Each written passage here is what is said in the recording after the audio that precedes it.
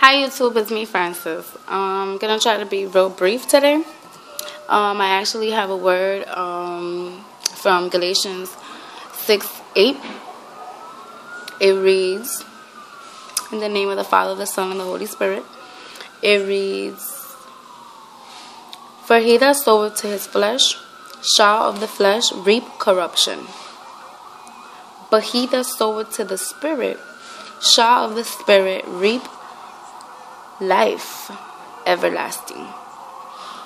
Thank you, Father God, for this word, Lord. I just pray that your audience will receive it, oh God. I pray that they will be transformed by it, God. I pray that they receive a revelation. I pray that the yokes may break, that the chains may break, oh God, that they may know you more, Lord Jesus, that they may know themselves more, Lord God, and that they may exercise more self-control, more self-knowledge, more knowledge of you, of your power, of your love, Lord God, in their lives, Lord God.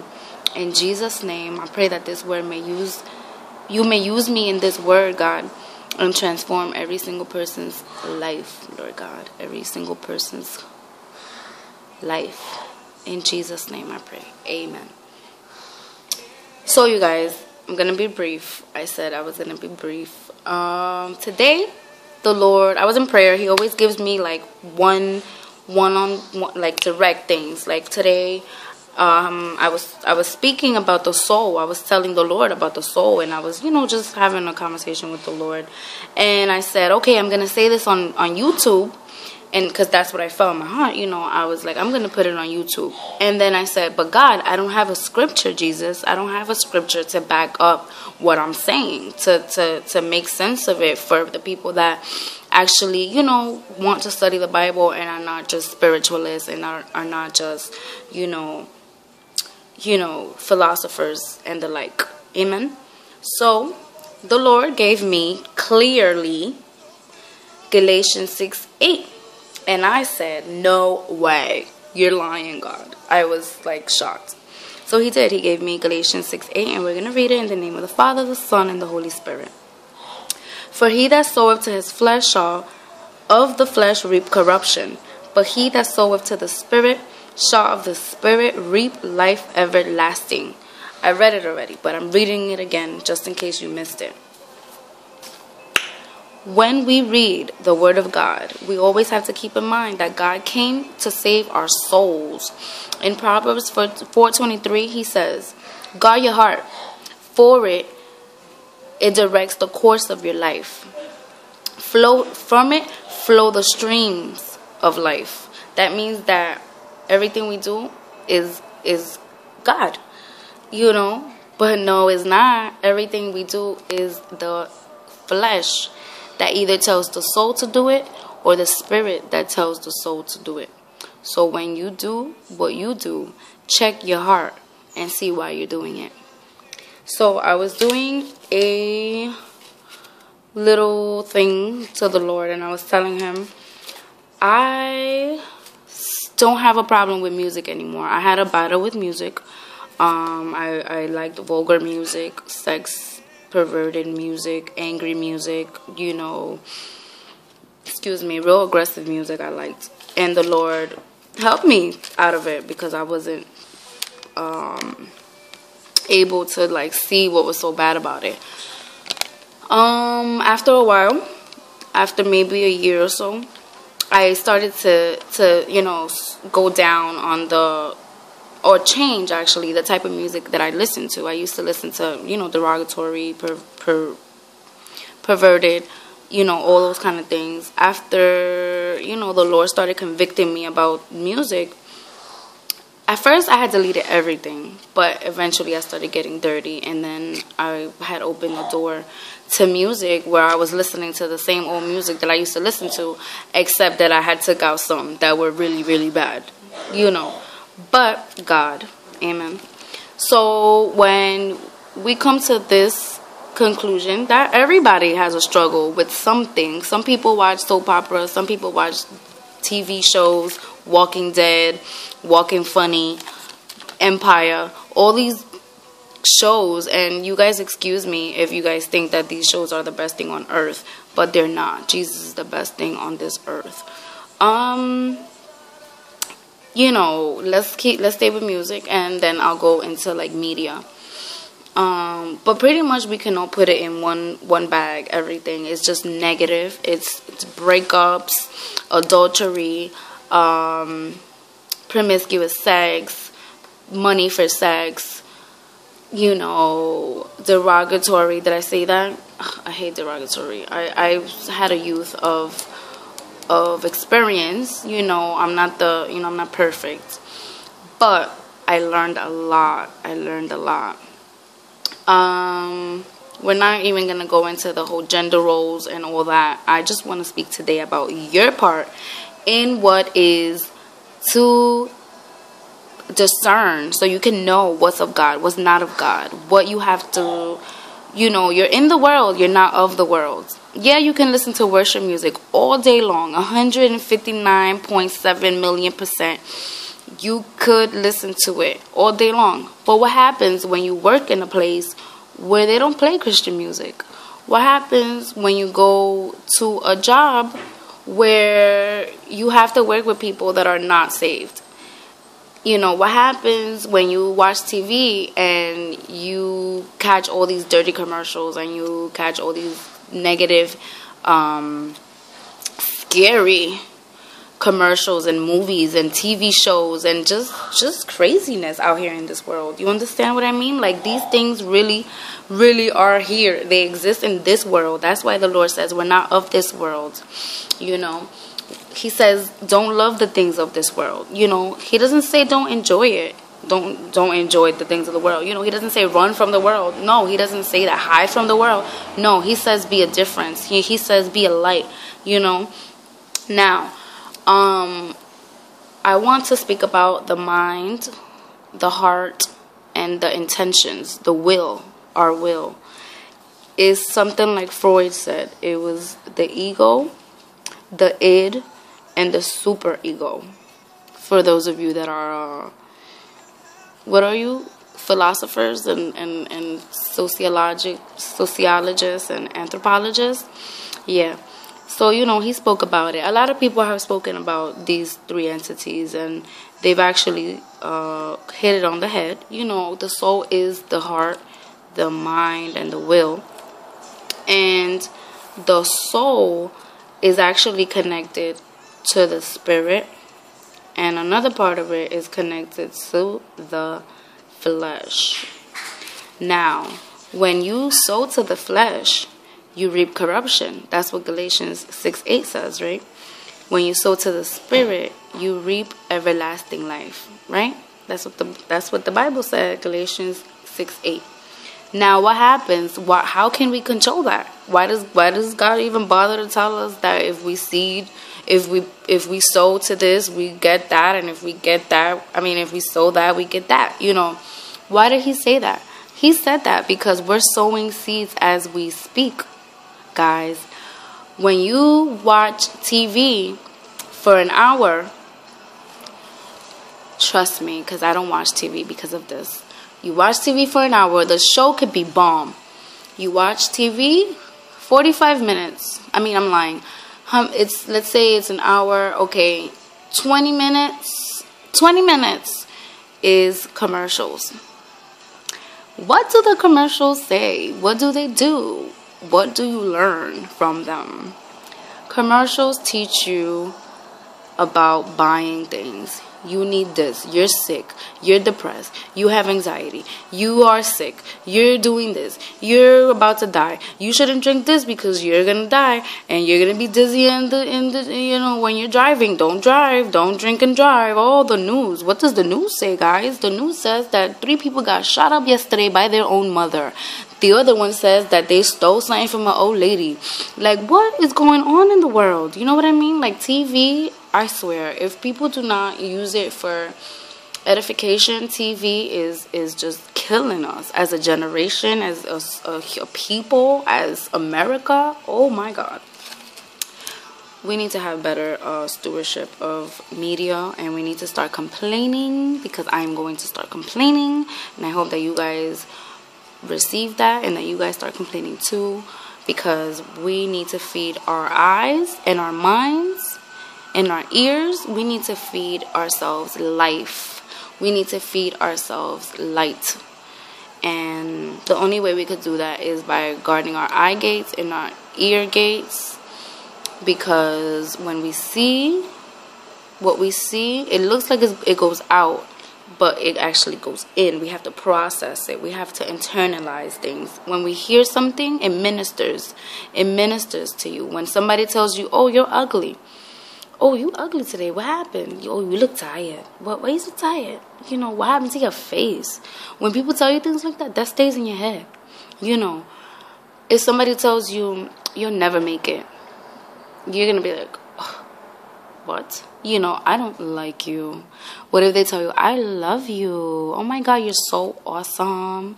You're beautiful. You're such a giving person. You're so patient. You actually start believing that you're patient. Tell me that you don't start believing you're patient. Amen?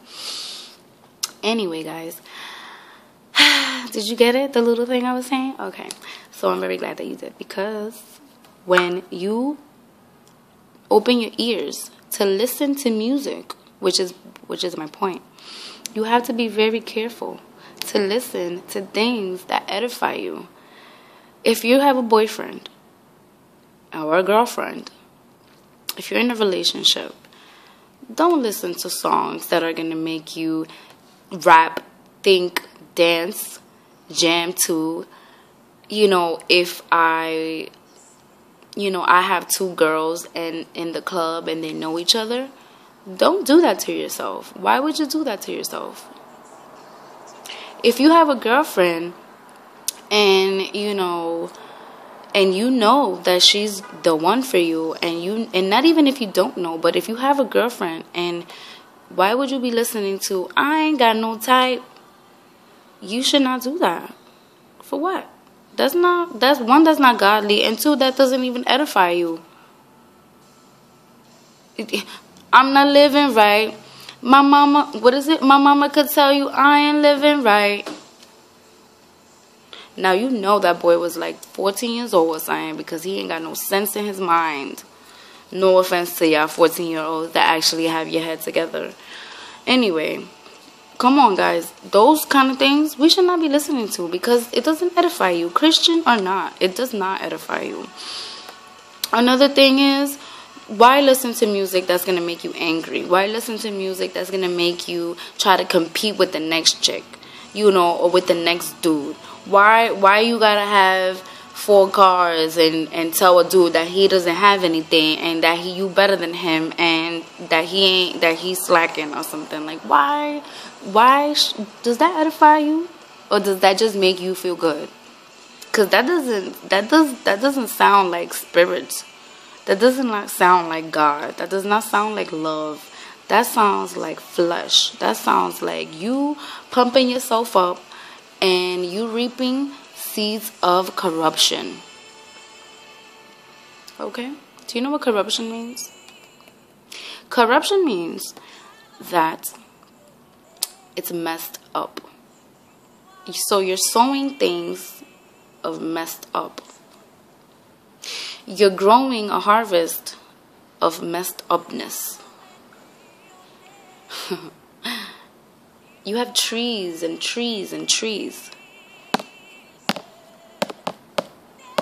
of things that are messed up. If you're constantly listening to a song or watching TV, you're watching TV and you're watching a girl, you know, novelas, like in these trifling movies and stuff, like these things only teach you that sex can get women anywhere, that's all we're good for, that, you know, we have to look a certain way, we have to act a certain way for a man to like us. We are losers if we try to button up our shirts, if we don't wear mini skirts showing our thongs and our half our butt cheek.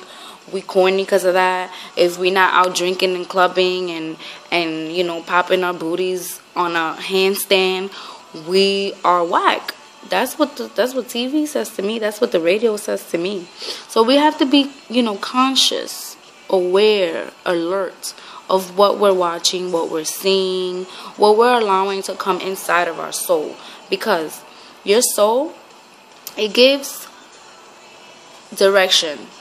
It receives direction, actually. I'm sorry. It receives direction from God or from the flesh. Now, the flesh likes that. The flesh likes to drink, even though it's killing itself. It likes to drink excessively.